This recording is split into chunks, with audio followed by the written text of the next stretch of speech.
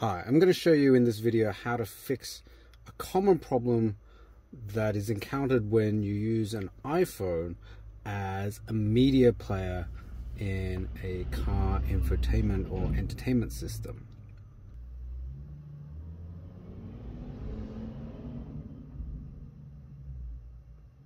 So there you see it. That's the problem I'm coming up against. It says USB accessory, unlock iPhone to use accessories, and the iPhone doesn't come up.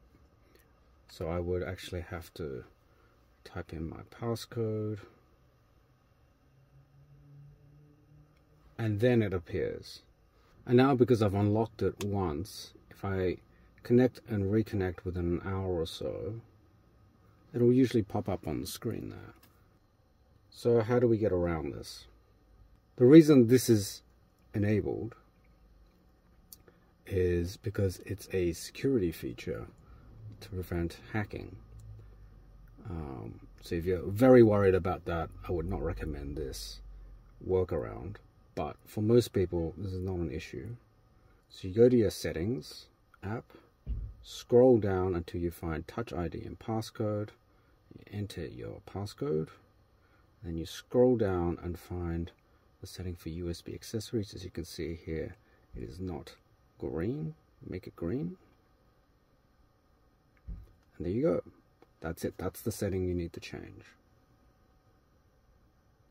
I'm going to unplug this. You can see it's disappeared off the sync system there. I'm going to go back to my lock screen. Now it's still an unlocked state, because all I have to do is press the home button, and it's not prompting me for my passcode. But if I go back here and push the power button for a while and then cancel it, it's gonna reset the system so that I'm required to use my passcode. If I plug it in, it'll come up on my infotainment system. I have the source there now, which is my iPhone as a media player. Still required to log in. So I would say about 5% of the time after making this settings change, my iPhone doesn't come up on my infotainment system, and I have to unplug it and plug it back in, and then the next time it'll turn up.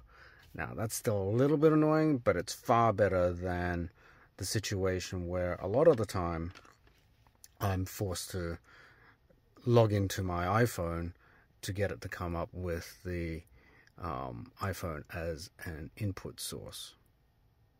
So there you go. That's a solution to the USB accessory unlock problem that some people might be running into when they plug their iPhones into their car infotainment system to get it to work as a pure media device, as opposed to using it as a CarPlay smartphone mirroring device.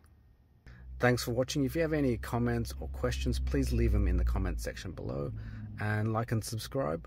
Thanks for watching, and stay tuned for more.